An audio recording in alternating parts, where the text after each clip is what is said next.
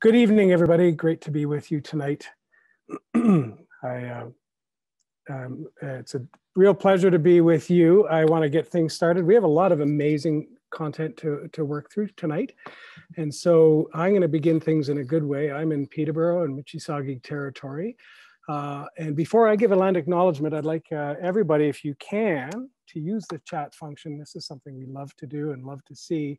If you'd like to add a recognition of the traditional territory that you're joining us from tonight or where you live, we'd welcome that also in the chat function. I'm here at the Canadian Canoe Museum, and as such, the Canoe Museum respectfully acknowledges that we are situated on Treaty 20 Mississauga territory, in the traditional territory covered by the Williams Treaties First Nations.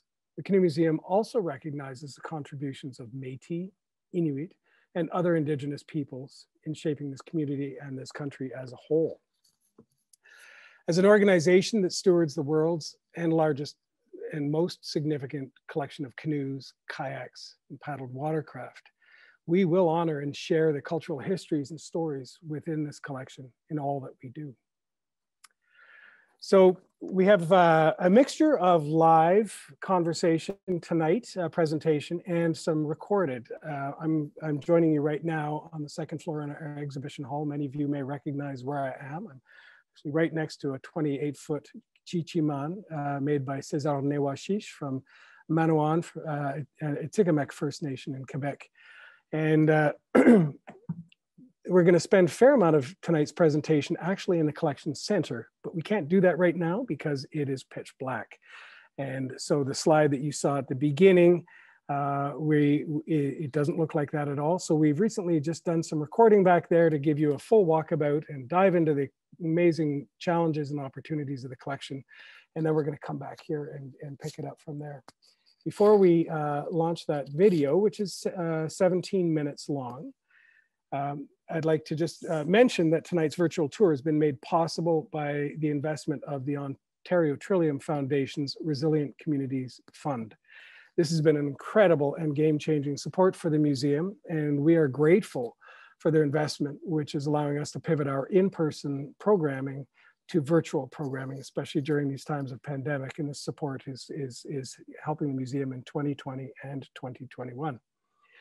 I could also tell you that Karen and her colleague Jen Bernard earlier today were doing digital outreach programming to grade 9s, I believe, in Whitehorse, and then grade 7 to 9 in Ayuituk, Grise Fjord on Ellesmere Island, Nunavut territory. So a lot of great virtual outreach program happening while the museum is closed for a good part of every week, and this support has been terrific.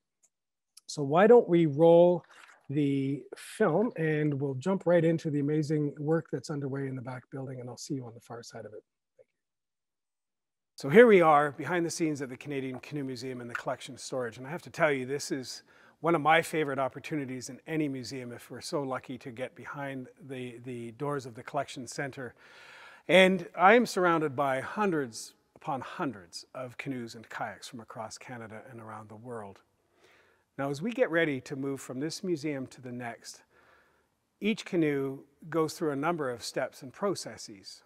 You want to handle objects like these as few times as you can to minimize damage and risk to the object, and of course for time and care and handling and resources. And so we've packed in a lot of work with each object while it comes off of its storage mount. You can see behind me a wall of racking with pallets and dugout canoes placed on those. We have a whole range of different storage methods for the watercraft here. Each canoe is brought up to the front, and that's where the team takes on the work. So the principal steps to get these canoes and kayaks ready, first off, is to assess the object. Then there's a pretty thorough cleaning, and the cleaning often involves brushing and vacuuming, very careful work, and in some cases some spot cleanings as well. Remember, some of these canoes have come out of canoe houses or boat houses in their past. We're moving from a tired old industrial facility, and we're moving into a beautiful brand new facility with Class A conservation standards. And so a lot of measures are taken to keep that facility as clean as it can be. risk management for pests and other steps. So the cleaning is a deep cleaning, and this is careful hands and a thoughtful approach on each object. Then they are documented. We do a lot of photography, measurements. We assess some principal damages or conservation needs that may need to be addressed before they are moved. If that work can be done on the spot, it is. If not, we set it aside, and it gets some follow-up. Once that work has been done, then the canoe, once it's been cleaned and documented, it needs to be encapsulated. And this is where we're essentially pulling on a long plastic tube around each and every canoe, allowing it to breathe for about a week or two in case any moisture was used on certain canoes for the cleaning, so that we're not trapping moisture inside. And then they're sealed off and carefully tagged. And we're going to be tracking each and every object for where it ends up in its new home. The last stage, and we haven't begun that yet because the equipment hasn't arrived, is that each and every canoe will be fitted with a long-term storage pallet. And this is a framework that it's placed on that cradles the hull, and it will be lifted and put onto the future racking in our new home in the collection center, unless, of course, it's going on exhibit. I'd like to give a shout out to the small but mighty team that have been doing this work, and that began this summer, in fact. These are interns from the museum management program at Sir Sanford Fleming. They've always been terrific when they've brought their skills to the museum, and this has been no exception. We've also had students through the Young Canada Works program, through Ministry of Heritage and the Canadian Museums Association, and also some colleagues from the staff team. Jen Bernard, you know who you are. When you're not otherwise doing digital outreach programming, you are hard at work here in the collection center working on the watercraft. Museum also has always relied on its fabulous volunteers, and we've had a few who've been able to join us. Carefully, of course, in terms of precautions with COVID, and we can manage the numbers here and the spacing. But so grateful for the team and the excellent work that they're bringing to this. So where are we at now with this collection? We began back in July, and we are certainly building up a pace and the efficiencies of the steps and who's doing what and how is that done.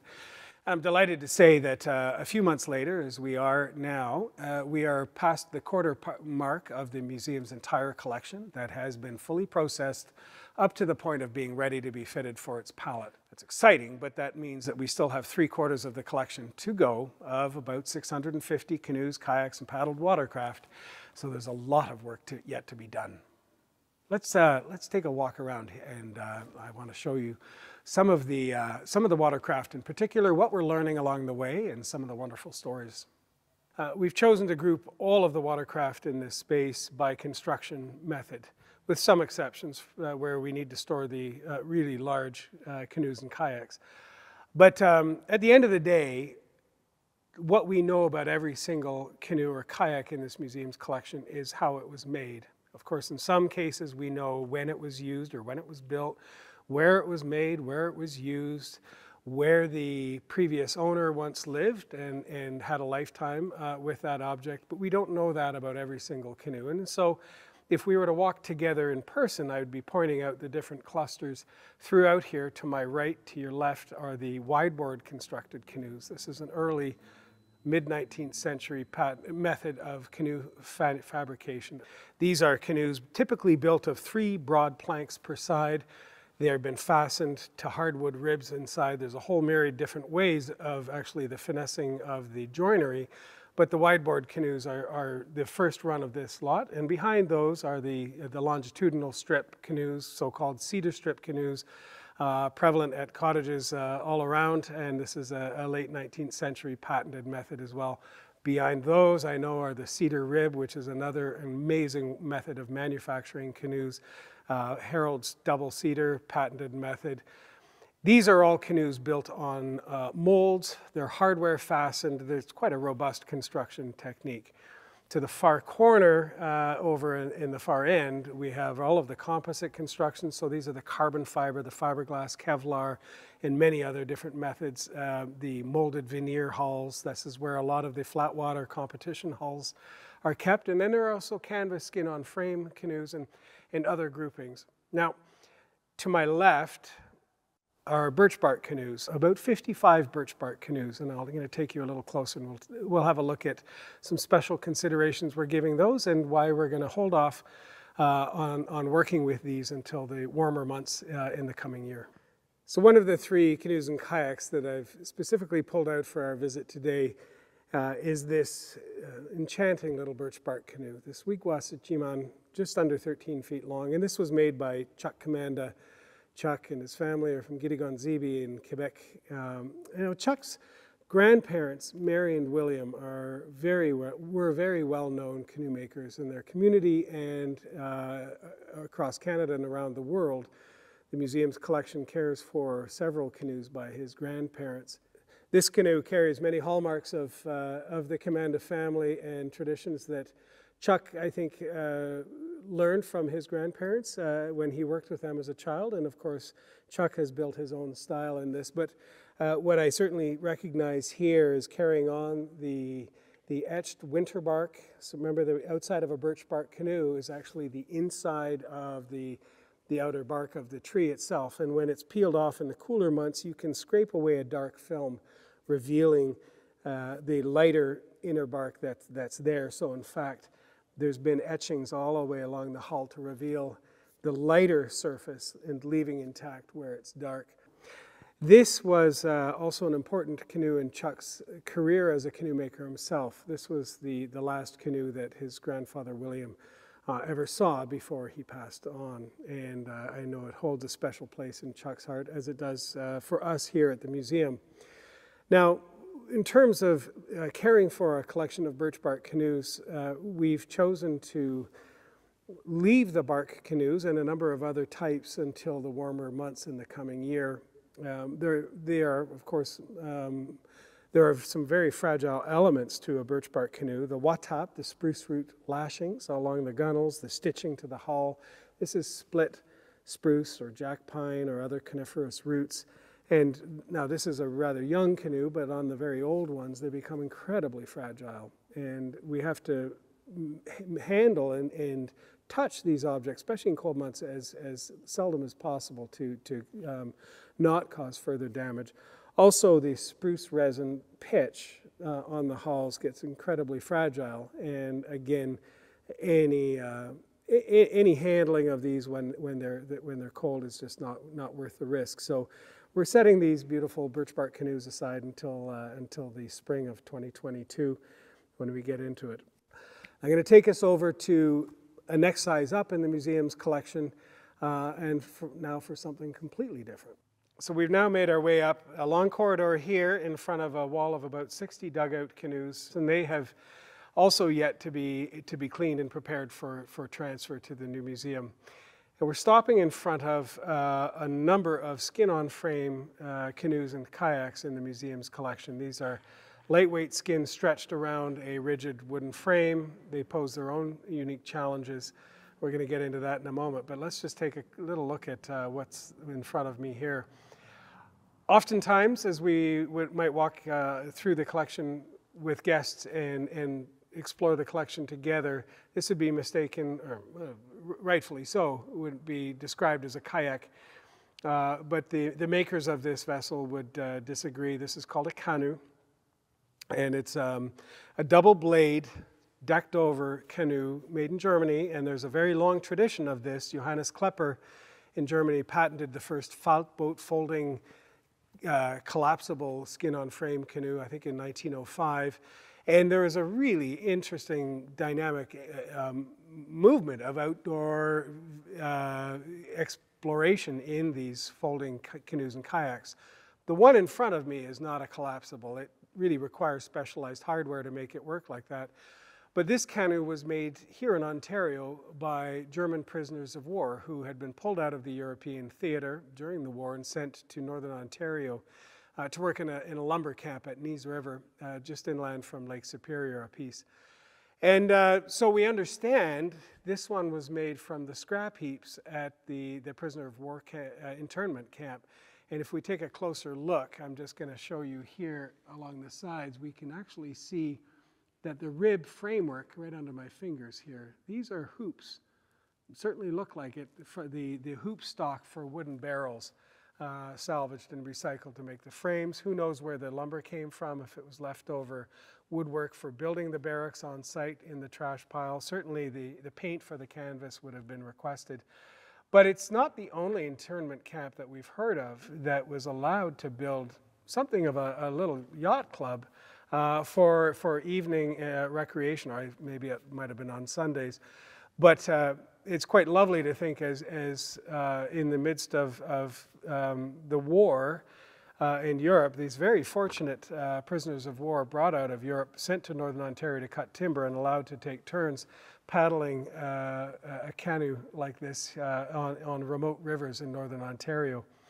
I understand too, many of the prisoners of war who spent time in Northern Ontario certainly returned to Canada after the war and after the amnesty and made a life here. So is it something? Is it nothing? As a question that you might ask. Certainly, despite all of the fragility and the decay to the skin, this is a very important piece in the museum's collection because it gives us a glimpse into a moment that you wouldn't expect to see in the story of the canoe perhaps, but really into an important moment of time. For collection transfer, these pose real challenges, as you can imagine, to make sure that they're fully cleaned before they're encapsulated. Now, some of the damages to this, the windows into the canvas, will let us to make sure that we've gotten in and cleaned all of the cleanable areas before it goes into quarantine. But a canoe like this needs a whole lot more than that. It needs extensive stabilization, some conservation treatment, etc. And someday, perhaps it'll make its way into a temporary exhibit in our new museum. Okay, now we're going to move along to the dugout canoes, and we're going to look at a really special one in the museum's collection. Okay, so we are with the big canoes, the great canoes. This is an area where we have a lot more room, and they have room to stretch out and feel comfortable. This is a stunning, stunning dugout canoe from Papua New Guinea. A real celebration of Gogodala carving and canoe culture. Beside me to the left is a 36-foot birch bark canoe. To my right, an even longer dugout canoe from the other side of the landmass that is Papua New Guinea. This is from the Indonesian side of Irian Jaya, made by the Asmat canoe people there. These are exquisite canoes. Don't forget, these are paddled standing up. So those of you with an SUP, with a stand-up paddleboard, imagine now a much longer hull, completely round-bottomed, narrower than your board, and paddled by you and 20 or 50 of your family and friends at very high speeds. So these are very impressive canoe traditions to consider against what is more familiar perhaps here in Canada. I'm always drawn to this, as are all the guests, by the ornate carvings on the ends. These are animals and crests, family crests worked into these, and it's been very exciting to see every year the Gogodala Canoe Festival since its development many years ago, and it's had a brief hiatus of several years, and it launched again last year, which was terrific to see. This is a celebration of canoe culture in Western Fly District in Papua New Guinea, and really an amazing sight. We don't know enough yet about this story to really share that with guests at the museum, and so there's a lot of work to be done. As we're doing with many of the indigenous watercraft in the museum's collection, we're reaching out, following these canoes and kayaks where they lead us back to their home and form a bridge there, and hopefully this canoe will be a conduit for the community and perhaps even the family to share its stories through the Canoe Museum to a wider audience here in Canada.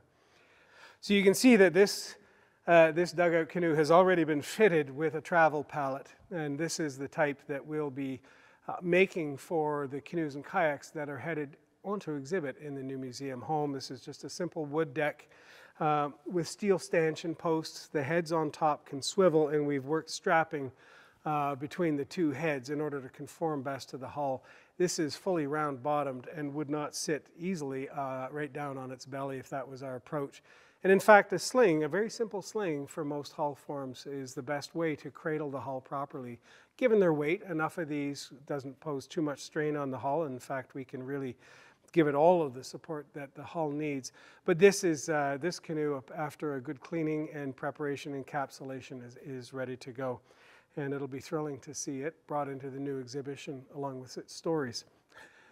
But for the canoes and kayaks that are headed into the collection hall, where they may live on racking on their own pallets for decades and be brought down to be shared with guests and researchers from time to time, we've brought a lot more sophisticated armature to provide the long-term supports that these canoes and kayaks will need for years to come. So why don't we wrap things up here in this beautiful collection hall. The light is just about to drop, and we're going to head up into the main building, and we'll take a look at the long-term storage pallets that we're developing for the new collection hall.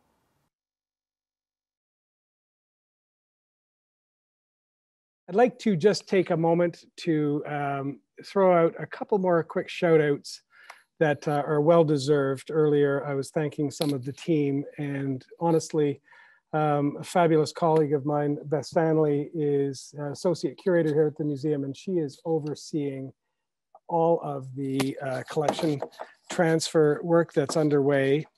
And also working on the collection cleaning is Paul Newmeyer, a volunteer coming in regularly once a week.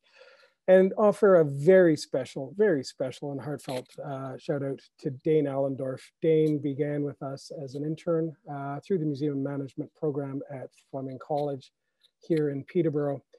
And like a number of past interns, we've been able to keep Dane on employed here at the Canadian Canoe Museum. He's brought such an amazing willingness to help out in any way he can, his technique, his skills, his approach, his care for the collection as he does a tremendous amount of work. He's absolutely essential to this collection move at this time. So he has a bright future ahead of him, and we're grateful to have you with us, Dane. Thank you. What we're looking at here, honestly, I could talk about for hours. This is my favorite building in this country. This is our new home. This is, I think, the favorite building for many involved in this project, certainly. This is a 65,000 square foot museum that has been compressed onto in its footprint to minimize the impact on a very sensitive waterfront site. And so it is a two-story museum. It's a building that is more or less divided into two sections. The southern section from the doorway towards us, the black entrance there, that is the busy, noisy, lively, learning, active areas of the museum. And beyond that entrance to the museum, the northern 2/3, you have the collection storage on the ground floor. And on the second floor, you have the sweeping exhibition hall, the so-called, I guess, black box parts of the museum. This is a terrific project designed by our architects, led architects, and also the amazing colleagues on our project team. There are too many of them to mention here, but their work is also reflected in what we're seeing here, and they've been terrific to work with. Let's go in through those main doors. I'm going to touch lightly on a few parts of this building. If you haven't seen these renderings before, I know many of you have. We're not going to spend a lot of time exploring it together, but I want to give you a sense of what's going where. Coming in the door straight ahead of us are the artisan workshops. And you'll see active classes there, canoe building, paddle carving, all kinds of learning things going on. And that's happening right up front. Straight ahead from us here is the reception desk, and around the corner is a cafe serving fabulous teas and coffees. And there is a fireplace, of course, where you can sit there and enjoy your time resting with us. Look to the second floor and you see our Research and Knowledge Center, the archives of the museum. This is both for written records, rare books, and also recordings for oral histories. We have a recording area in there as well. If we turn around, and we're going to now look north, I think probably the most striking feature of this entire ground floor, sorry about that, architects, but from where I stand, it's going to be this incredible collection center. This is a 20,000 square foot hall where we have the entire collection of canoes and kayaks that are not on exhibit are here resting. And they're being cared for in a Class A standards, conservation standards museum facility. And we can provide facilitated tours to this. And this is a really important commitment by the Canoe Museum that we do that. And we're not storing them off site. That's been a real, very important consideration for us. if you look to the second floor and we're hopped in that red canoe and paddled away from us, you'd be going right past the education and events space and into the exhibition hall. One thing that will change when this museum is actually built is all of the signage wayfinding in this building and on the campus will be in English, French, and the local dialect, Michisagig Anishinaabemowin. Thank you. And now I want to take us outside. If we went down to the far end of that cafe area and went outside, you would step out onto this terrace. And really, this is the other real objective of this ambitious move, is to bring this collection closer to water. In front of us, past the people drinking teas and coffees, is a canoe house, which is a point position to both getting people out onto the water and making the connections between their experiences inside the building and the incredible water that's right here on Little Lake in Peterborough.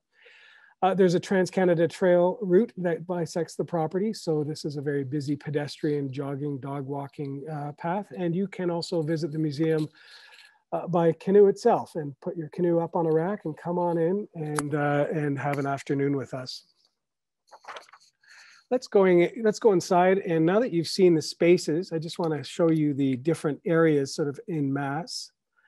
If you can see the southern third, that busy, noisy section, is the left-hand part of this image. There's the reception desk and the cafe.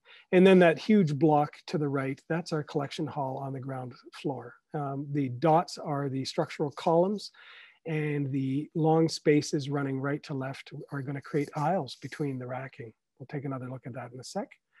Go to the second floor. We have, at the very left side, you have all of the administrative areas of the museum, including the archives, library, and archival storage.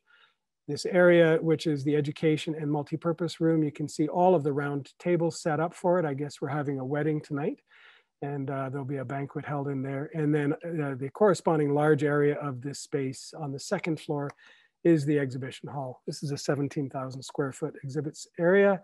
7 exhibit zones within these, and over 100 canoes and kayaks worked into those exhibits.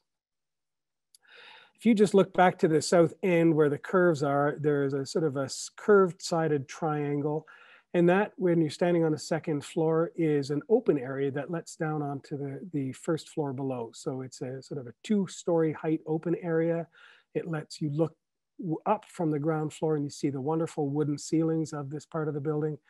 And I'm gonna drop down to the ground floor, and we're gonna take another look at that area because it's very important. The museum is no stranger to moving big canoes to the second floor.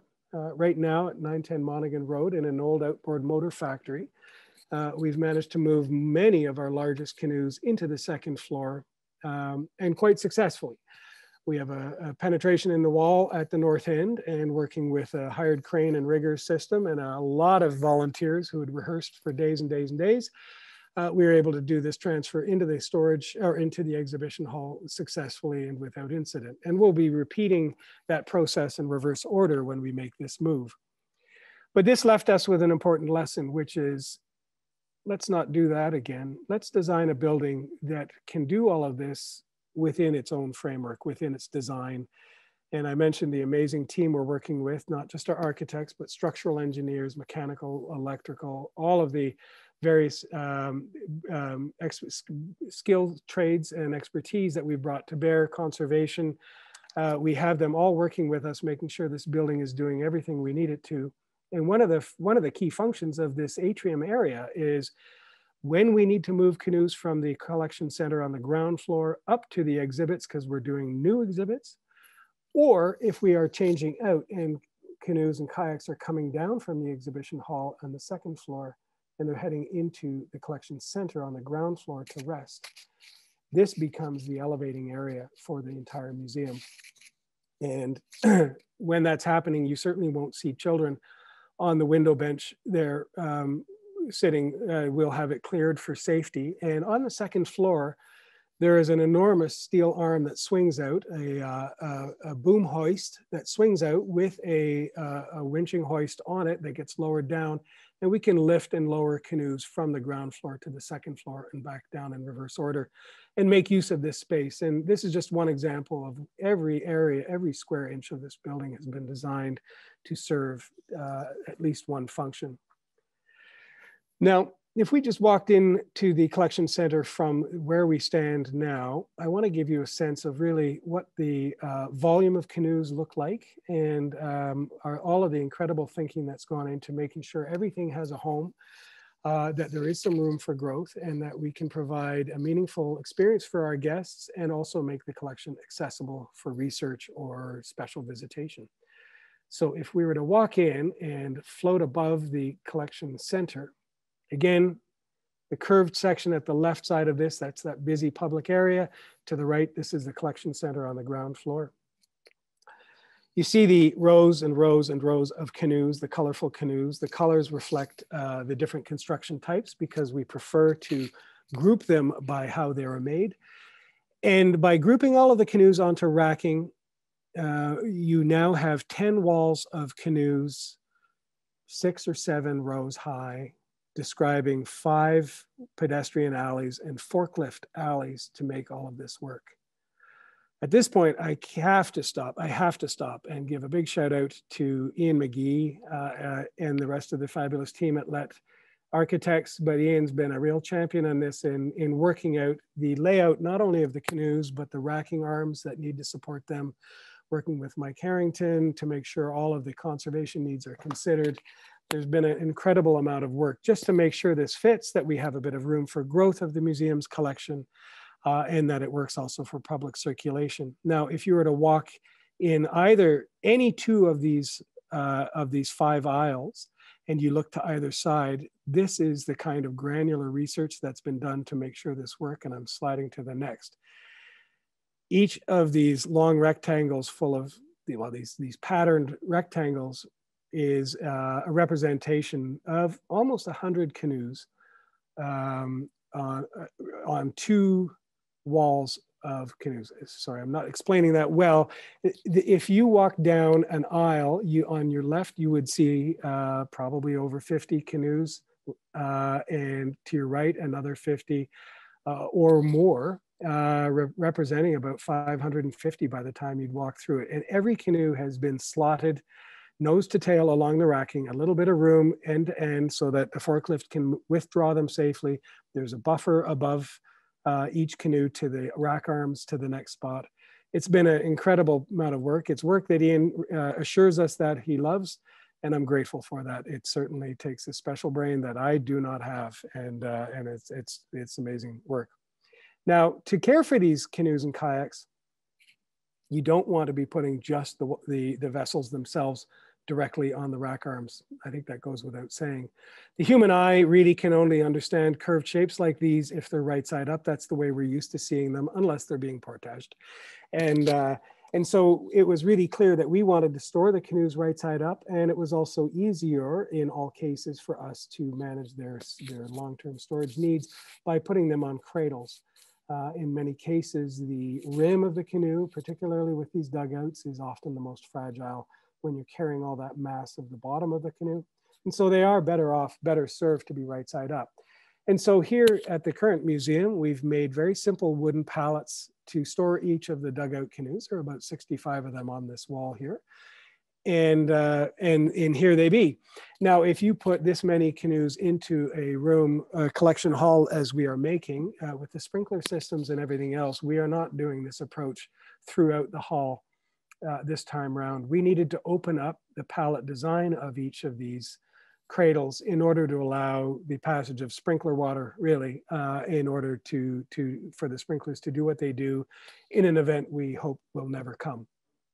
But in order to manage that, we had to step away from wood with plywood decking, or a torsion box, if you will, and go to an open framework. And again, the amazing team that we're working with, from structural engineers and mechanical, conservation, have really leaned in on this and worked out a modular system to help us come up with that allows us to give as much flexibility to provide slings and supports to the canoes of the different size, different widths.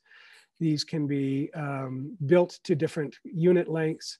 And that's how all of Ian's slotting has been grouped then on those rackings. And so this way we know that the canoes themselves are sitting on a cradle pallet like this. The pallet is slightly wider, slightly longer than the precious object that's sitting on top of it. It has enough slings to support the canoe or kayak. And most importantly, we're not lifting the canoe with hands or with a forklift itself. We're actually lifting it by the cradle pallet that it's sitting on. That's absolutely critical. So we don't have these yet. We'll soon be receiving these in large orders, and all of that great work that you saw Dane and Jen doing in the collection center as they were cleaning and encapsulating the watercraft. The canoes will rest now once they are positioned on a pallet. They'll rest on that pallet in a plastic bag, tagged and ready with tagging to know exactly where it's going in the new museum until it gets moved about 18 months from now. Maybe not 18, probably more like 16. I know the clock is ticking. So there's Mike Harrington, our conservation consultant here doing a trial fit out with this prototype. This design has moved on some since then, but we're really proud of the work that he's doing, that has been done here. And I'll just give a shout out to this particular canoe. I know not everybody loves a Grumman. I may be one of the few because nobody steals mine, it seems, and I'm happy about that. It lives in the water for about 10 months of the year. But this Grumman actually belonged, it was one of 3 canoes given to us by Gordon Lightfoot, used for paddling the Back River many years ago, and it was a perfect one for us to test fit with this pallet. So where are we now? Well, this project that you've seen a little bit of, and hope you are, if you're not receiving from us, you will be. You can find ways to get more involved and to keep up with this project as it moves and moves very quickly. This is a $40 million campaign to make all of this happen. And I'm really happy to say that we're now past 83% committed to this campaign. The building is a $28 million portion of that, just under that, 27.3. And our support is coming in from right across the country. About a month ago, we held a construction commencement ceremony at the new site. It was an amazing day, and some of you were there. I was watching the names as they were coming in. We had to keep the visitation numbers down because of COVID restrictions, but many joined in to watch the ceremonies right after. It was a very moving day. Construction commencement's begun, and so now construction itself has begun, and we're really excited about that. As all of this work has been going on, all of the people who are championing this project now, and certainly I have heard this a great deal, is how can I help? I want to see this happen. I want this project to bring some hope in these difficult times, and tell me how I can help. Well, unfortunately, a pizza and beer party and a pickup truck is not exactly what we need right now. This is very careful, methodical work, and I hope that I've conveyed a little bit of that tonight. But we can all help. And on Monday, we launched our public phase. This is a phase of the campaign.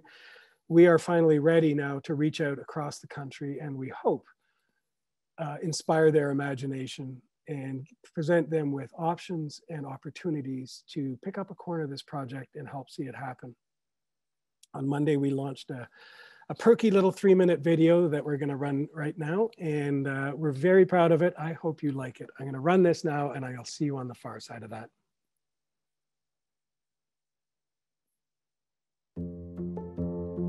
What a journey the Canadian Canoe Museum is on. We are building a brand new home for our one-of-a-kind collection of over 600 canoes, kayaks, and paddled watercraft. We are so close. We have an amazing new site on the water's edge in Peterborough. Construction of our beautiful new museum has already begun, and development of our new exhibitions is well underway. We are standing in the heart of the Canadian Canoe Museum. surrounded by hundreds of canoes, kayaks, and paddled watercraft from across Canada and indeed around the world. This space is not normally open to the public, and this is where an incredible project is just getting underway.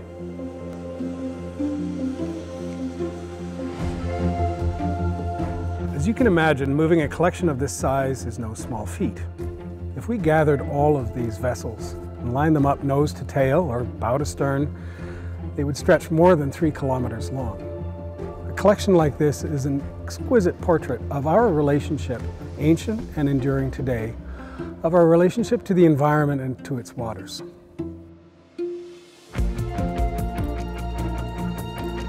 Now, to prepare for this move, each object needs to be cleaned, documented, fitted with a pallet for transportation and storage, quarantined and inspected.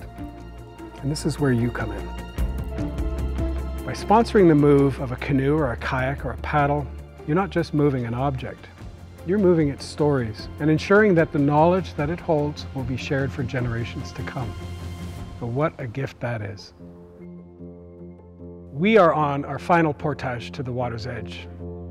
This is a unique opportunity for you to learn more and get involved in this incredible project. Help us move the collection. Visit canoemuseum.ca/move to learn more and to sponsor a canoe, a kayak, or a paddle today.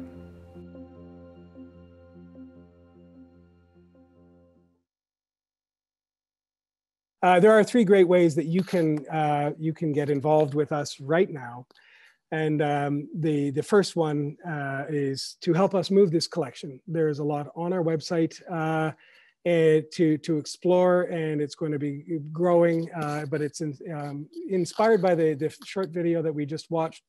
You should know that we are finding ways for the public to join us by helping move the watercraft in this collection.